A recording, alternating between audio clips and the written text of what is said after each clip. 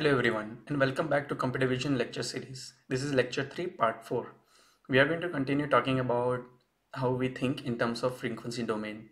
In the last part of this lecture, we saw some examples of sampling and one of the problems of sampling called aliasing.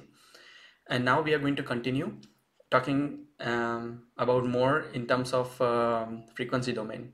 So let's go ahead.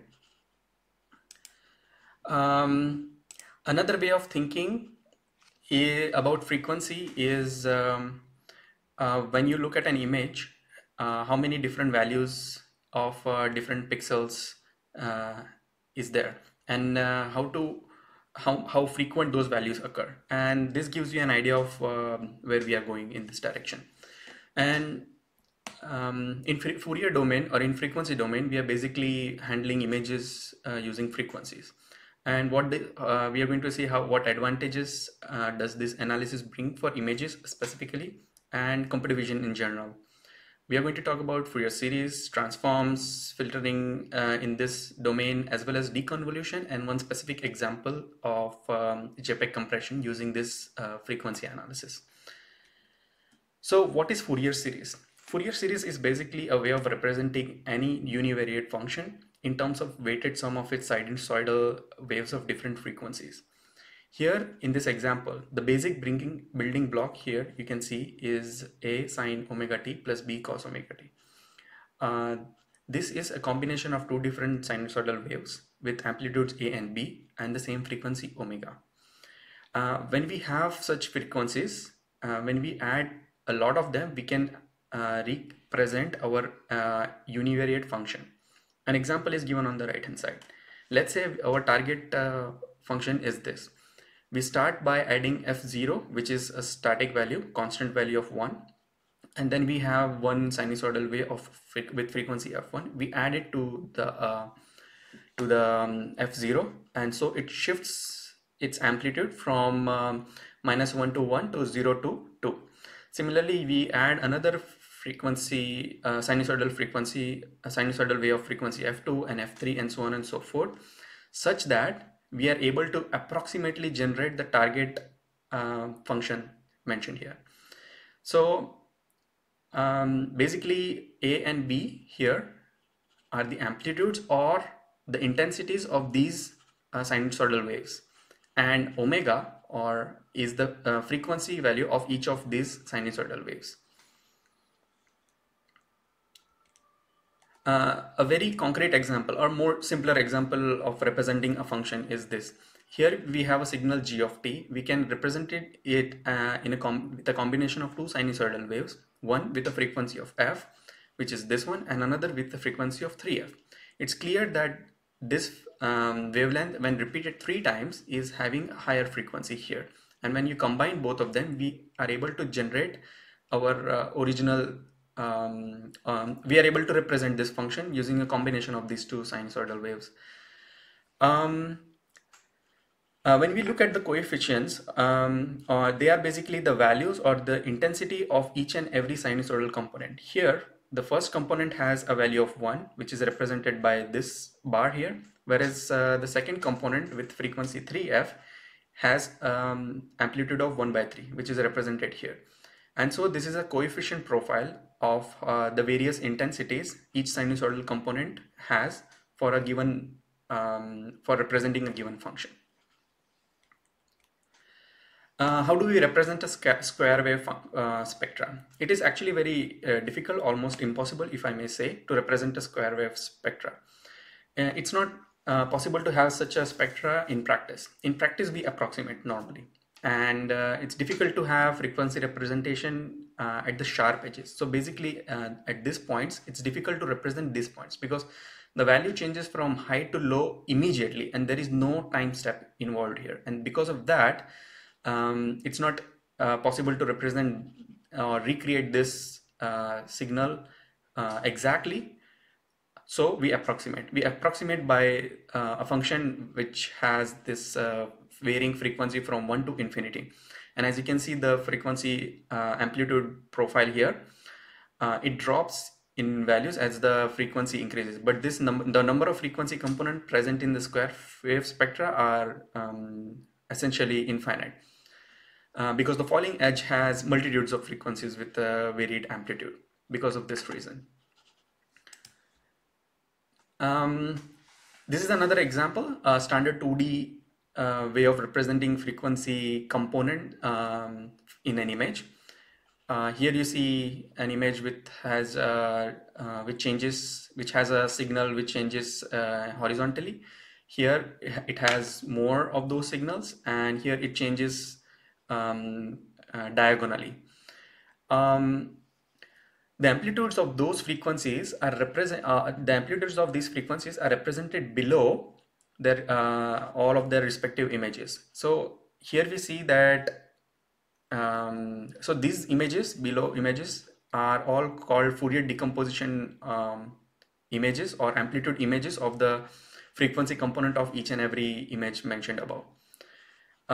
Because the frequency is low, so this in this Fourier decomposition frequency amplitude image, basically the center point is 0, 0. So the lowest frequency is present here, and here, as you can see, the frequency is lower than this frequency, and the peaks are very close or near to one another. But as frequency increases, these peaks start to separate, or they start to diverge from one another. And if you rotate this image, you get the rotation of the peaks also in this case. If the frequencies increase, the peaks will go away, and the distance between them will increase progressively. Here we can see that if the frequency rotate, the peaks are also rotated as well. Basically, we can reconstruct our original signal from this frequency decomposition and vice versa. We can also combine different signals because this has additive property, the Fourier transforms. So frequencies can be combined like images, and then we can acquire one from the other. Here is an example where you combine two different images to get this image, and in the frequency domain also you can combine, and you can convert one from the another, basically. For natural images, when we see natural images, like any image that you take from your normal camera, this is basic Fourier decomposition profile that it has. And in natural images, we have predominantly lower values of frequency. So low frequencies are more in number than higher frequencies. This is the normal tendency. I don't know if it is how our natural world is constructed, or this is how our physical world is, that we in the Fourier domain. Another example would be the basis of another example would be to show you that when you look at any natural image, usually you have structures which has constant values around. For example, here the sky, the building has this constant color, and because of this there are not many high frequency components. So when you look at from the perspective of frequencies, you will see that most of the frequencies are centered near low frequency regions, and higher frequencies have very low values. So what are Fourier bases? So Fourier bases are bases of frequency, like the basis of vector spaces in linear algebra. You convert from one space to another space when you change base, right? So similarly, Fourier transform is nothing but a change of base from time to frequency domain. And basically here, vertically, in this vertical direction, the change of frequency is on vertical axis, whereas in this horizontal direction, the frequency changes in the horizontal directions. And yeah, this is how the basis function of Fourier transforms look like. So how do the basis function look like? So a good representation, this is a good representation of a basis function. So let's say you have an image and you want to represent it as a combination of different basis functions. And if you use only one basis function, then this is all you get. Why? Because in one basis function, there is essentially only one frequency. However, this image has multiple frequencies. So therefore, if you use only one basis function, you cannot really represent this image. So slowly and progressively, you increase the frequency count or frequency numbers. So higher the frequency content of your image, higher will be the number of basis functions required. So here, as you can see in the example, the first 400 basis functions are able to approximately recreate this image. What are Fourier transforms? Fourier transforms can be represented mathematically. Okay. In order to represent them mathematically, we are taking help from Euler's formula. Here you can see Euler's formula and its corresponding representation in a unit circle. It's e raised to I phi, which is cos phi plus I sin phi. And when you, if you want to calculate any point here, it basically represents a combination of cos and sine of this point. Fourier transform is represented using complex numbers, using this kind of notation. Horizontal axis is basically real component. Vertical axis are imaginary component, as shown in this unit circle.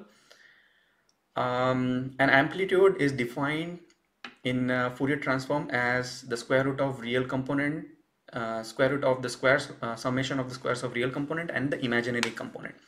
And the phase is encoding spatial information, which is more or less indirectly. We will look at it how it does a bit later. It is phi tan inverse of imaginary component divided by the real component. So amplitude encodes most of the signal intensity for a particular frequency in a particular signal or an image in our case, and phase encodes more or less spatial information indirectly. This is so amplitude basically will tell you how much of the signal of that particular frequency is present, and phase tells you where exactly is that present. So if you have multiple frequencies in a given image, their interaction or their phases difference will tell you where these frequencies occur. So let's take an example. When you translate the image, basically let's say you shift the image from 5 pixels or 10 pixels on the right or to the left, for example. Essentially you are not changing anything in the image except that you're moving the image. So the amplitude profile will remain the same. However, the phase profile will change, and it will add one constant value to the phase, because as we discussed, phase information tells you where the frequency is located in a rough sense. So when you translate the image, the phase also gets shifted.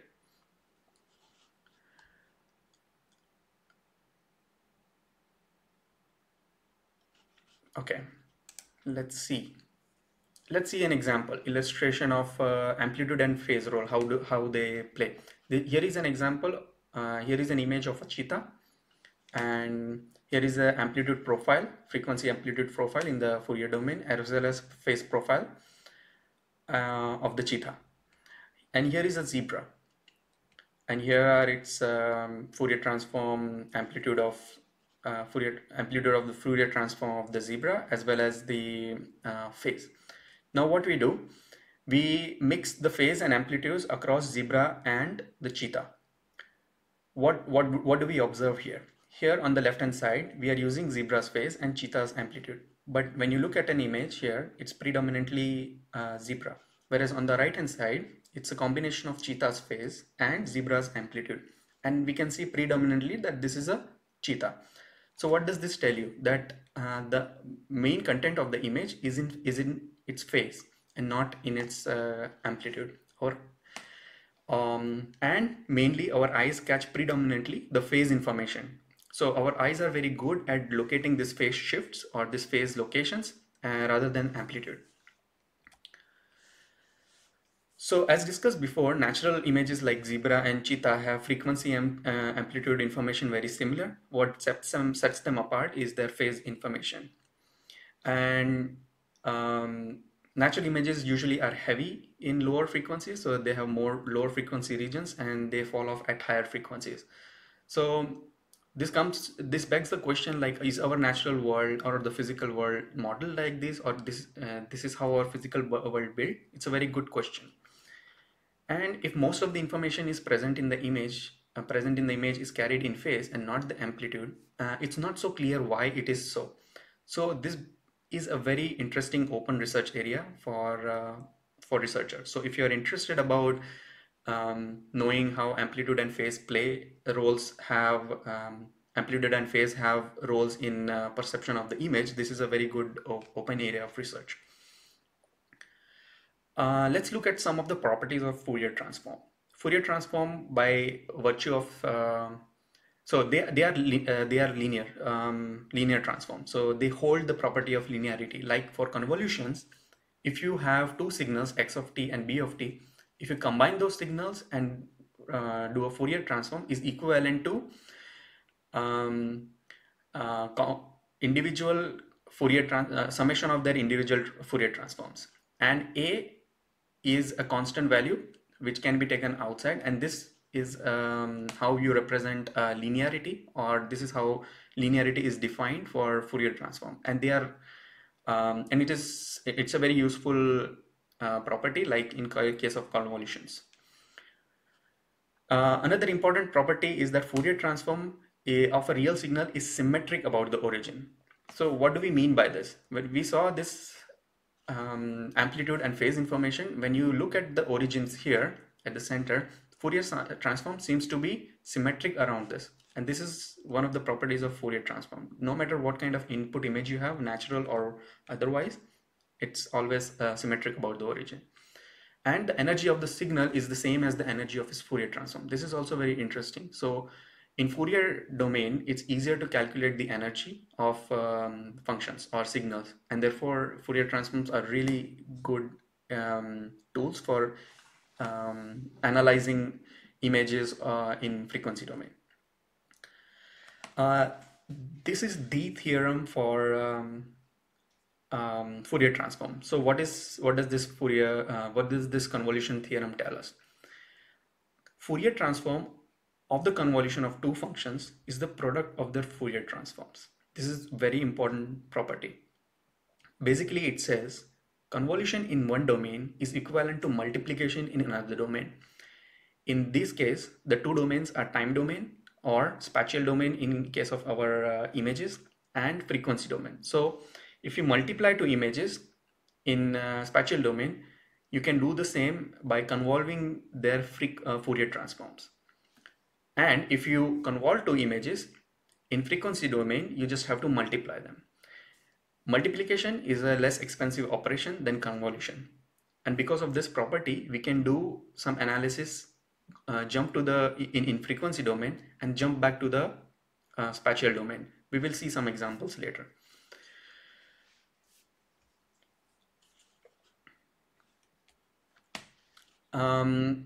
Let's see one example of what we meant of this theorem, convolution theorem. First application is to see how we can apply filters in frequency domain. So image to frequency domain, right? Or the Fourier domain. FFT is a fast Fourier transform, is one of the methods of calculating Fourier transform of digital images. This is our filter and this is our input image. We do a Fourier transform of our natural image, and this is an expected magnitude or amplitude profile of this natural image, whereas this is a filter. As you can imagine, this looks like a edge operator or something, and when you do a Fourier analysis, you get two different Gaussians here. Gaussians which are separated because of this, because there is no information around here. And because in the Fourier domain, there is no information around here, when you multiply it here, this information is lost. So the only information that is preserved is around the center of this, both the Gaussian looking curves. And when you do an inverse Fourier transform of the multiplication of these two in the Fourier domain, you can get back your original image. However, here we need to adjust some values, a range of the values to make it look better. What also happens is when you multiply here, the lower frequencies, basically here, they are suppressed. And because of that, here it's not easy to see those lower frequencies. Here you can see edges, and therefore high frequencies are highlighted, basically.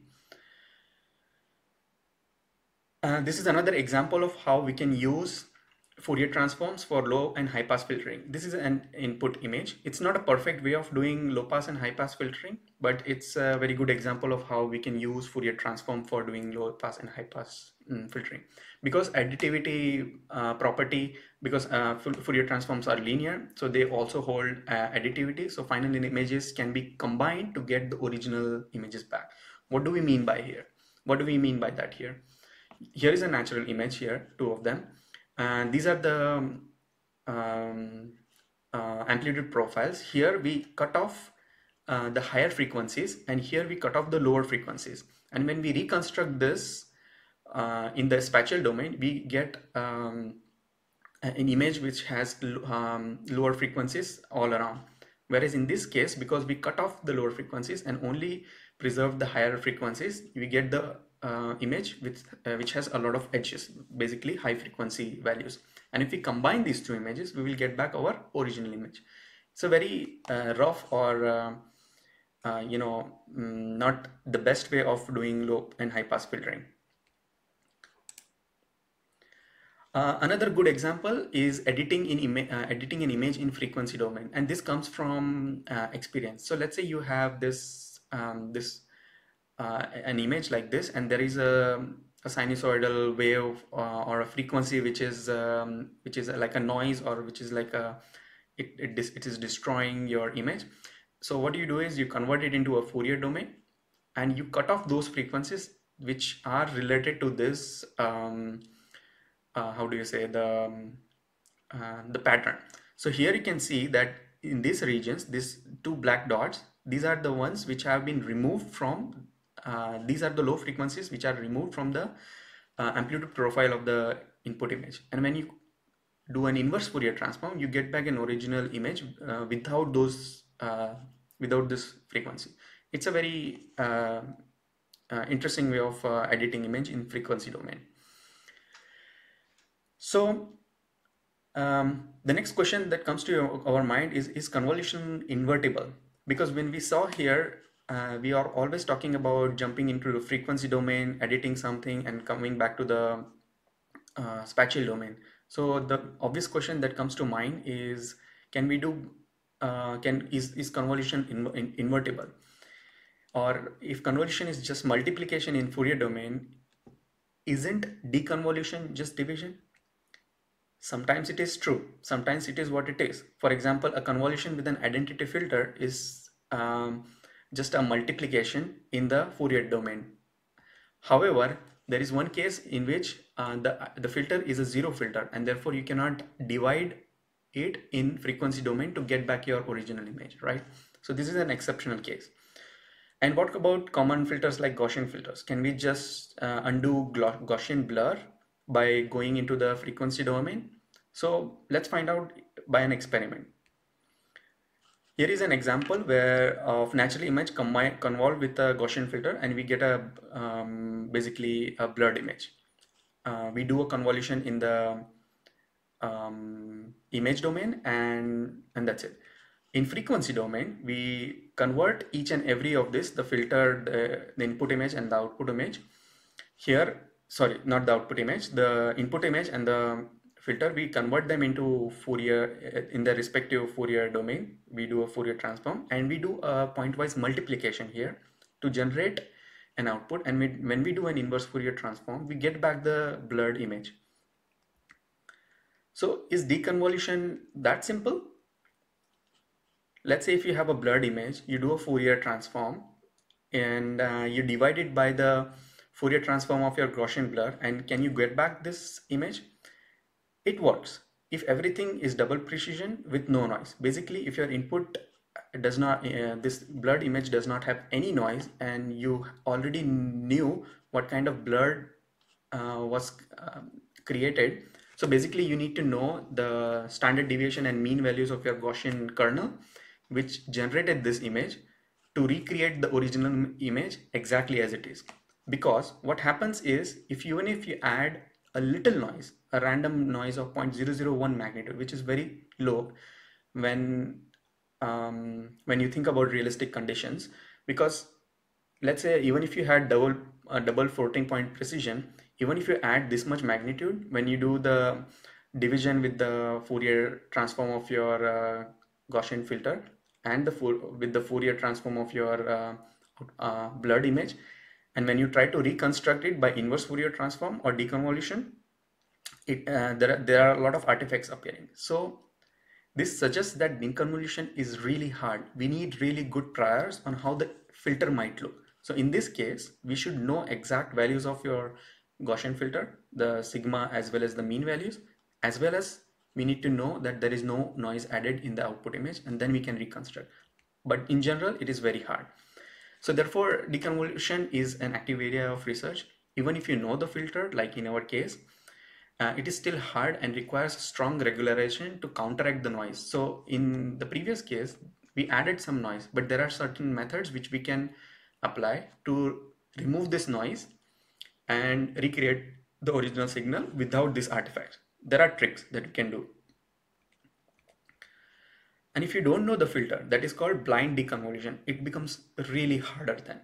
So deconvolution in general is very hard, and it's a very active area of research. So if you're interested in this, again, as I said before, for the case with why amplitude has more information and phase has spatial information, how does this play, and why do our eyes perceive more phase information than amplitude information?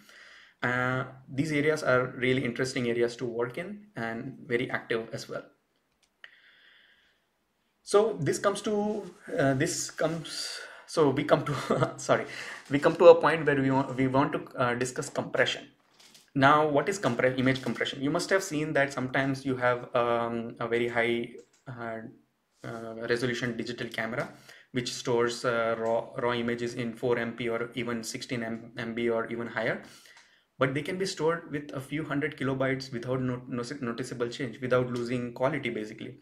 How does this happen? Can you think about it? We are going to decode that now. Basically, it's a lossy image compression technique, JPEG encoding, and we are going to talk about how JPEG encoding is done, and we are able to get lower image. We are able to get higher image compression and lower memory space without losing too much image quality. In case of JPEG encoding, we are using DCT transform. DCT transform is another frequency domain transform. It is similar to Fourier transform, except that in DCT, the full form is discrete cosine transform. We only use cosinusoidal waves. In contrast, the Fourier transform uses a combination of sinusoidal and cosinusoidal waves. As you saw in the beginning, that the basic unit is represented as A cos omega t plus B sin omega t. In case of DCT, it's just cos omega t. The DCT is a block-based transform. Basically, you have different filter bases here on the horizontal axis and on the vertical axis. And you divide your input image in blocks of 8 cross 8, basically. The first block of your DCT is it's a DC component. It has a constant value, and after that you start getting the different frequency components or frequency bases. Here you divide the image into blocks of 8 and 8, and each block here is assigned a DCT coefficient. You compute this across this all DCT blocks, and you get one coefficient that represents this block. So every 8 cross 8 block will be represented by one value, and you can store it in you can store, so this 8 cross 8 block, each and every pixel will have some value, but you can reduce this value, and we will see how to do that. So what do we do is for each block of input image, that is an 8x8 block, we find DCT responses. We compute DCT filter responses, which can look something like this. And it can have negative values or positive values depending on the DCT coefficients that you use. Now we are going to apply a few tricks. These responses here are floating point values, and floating point values require more memory to store. And to convert them, so we convert them into integer values. And how do we convert them into integer values? We use this quantization divisor. So quantization, as we discussed earlier, is a way of representing a range of values in a fixed bit of memory. This quantization divisors are basically like a lookup table for quantizing the filter responses. Okay. We already know that the filter responses for lower frequencies will be higher than the higher frequency responses, because higher frequencies are not so much prevalent in the image as we saw in our natural images, and therefore we use a trick here. We use for lower frequency, we use more quantized high value or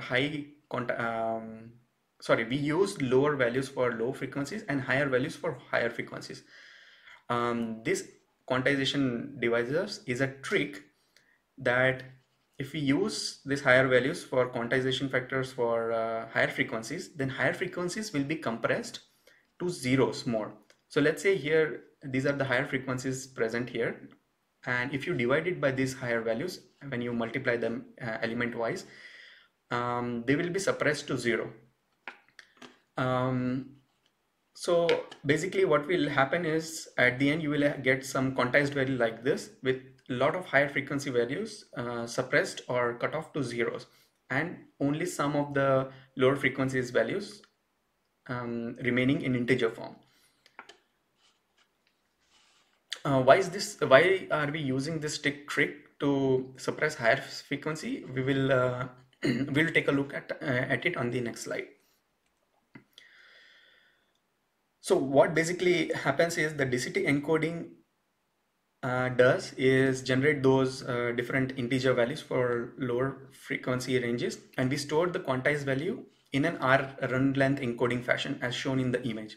So once you get these values, you start from here, you go in a zigzag fashion and you do a run length encoding and you store these values. So for every block of 8x8 having 64 values, you're using just some of these values to store. So, and therefore you're achieving high compression doing the DCT transforms.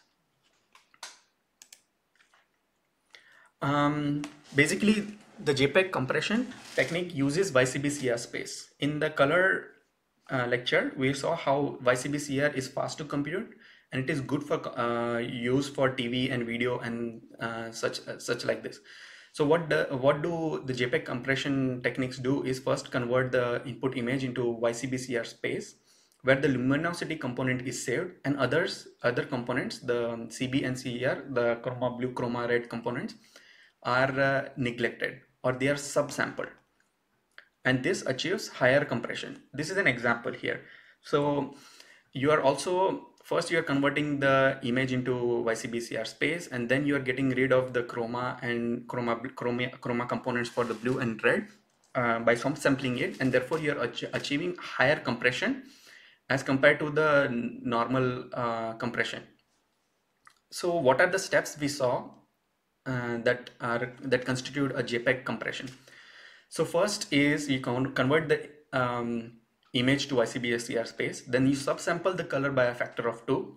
This gives you a better compression, and again then you split the image into blocks of 8x8 typically, subtract 128 to center around 1 so that you have equal values in the, or you just value, basically you shift your image intensity values to 0, centered around 0. Instead of 0 to 255, now you have minus 127 to 128. And for each block you compute the DCT coefficient, you coarsely quantize it using higher quantization values for higher frequencies and lower values for lower frequencies, and using this trick, you're basically compressing or cutting off a lot of high frequency components, and they will become zero, and then you don't have to store it. And then you encode it with the run length encoding method, and then that's it. And decompression basically is just going backward all these steps. But when you go back, you know that you have lost some information here while you're doing the quantization. You have lost some information here when you're doing subsampling, and therefore it's not easy to reconstruct the exact image, but you can reconstruct the image with some good quality. And when you reconstruct, you might get some artifacts of 8x8 block. You can imagine this, right? And yeah, basically that's how the JPEG compression looks like. And this brings an end to our frequency domain analysis. I hope you enjoyed it. Thank you.